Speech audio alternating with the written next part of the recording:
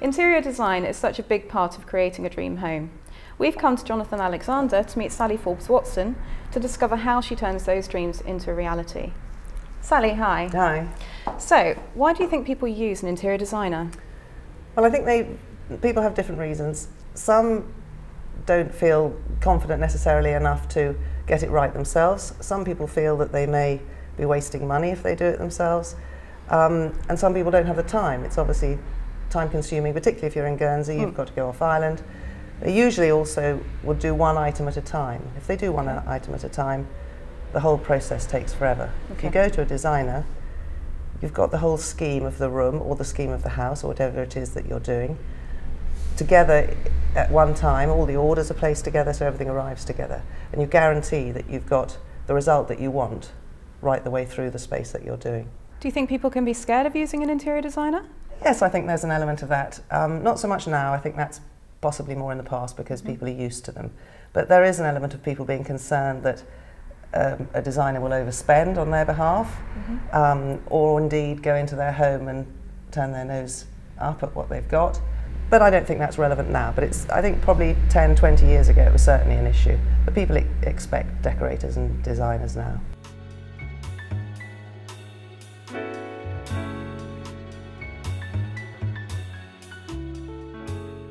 Are there any trends that reoccur? There's always trends in fabrics, I think. Okay. There's certainly trends in longevity, that people expect furniture to last. Yes. And there used to be disposable. Perhaps 5, 10 years ago, people viewed certain aspects, certain parts of furnishing as disposable. Whereas in the old days, everybody wanted everything to last forever. But now there's somewhere in between, I think. Modern and traditional vary in their own way in that respect. But fabrics and window dressing, those sort of things are very much on trend in terms, just like fashion would be. Okay. So colours, types of fabrics used, absolutely, as just like the fashion industry.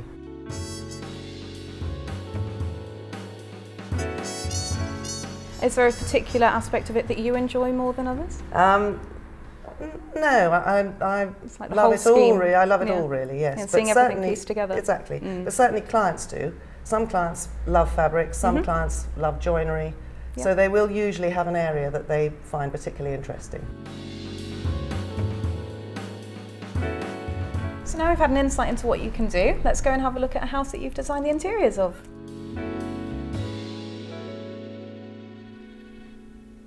So here we are at this beautiful house.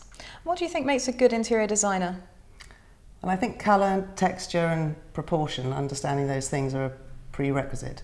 The most important thing of all is to understand the client's brief. The client's lifestyle, to a degree, is really, really important. In here, for instance, there used to be an old traditional kitchen, great big square island in the middle, and they wanted it to be clean, crisp, modern, but not too modern, but they wanted to keep it soft, to keep it a family kitchen, so that we go with the timber floor rather than a hard floor, and to keep it warm and livable, to be used all the time.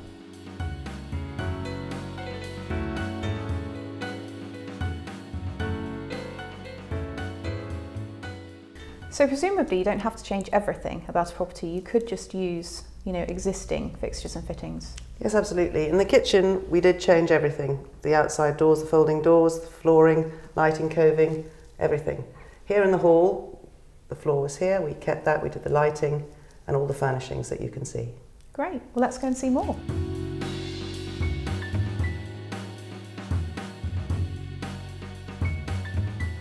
This is a lovely room, Sally. So what was your brief in here?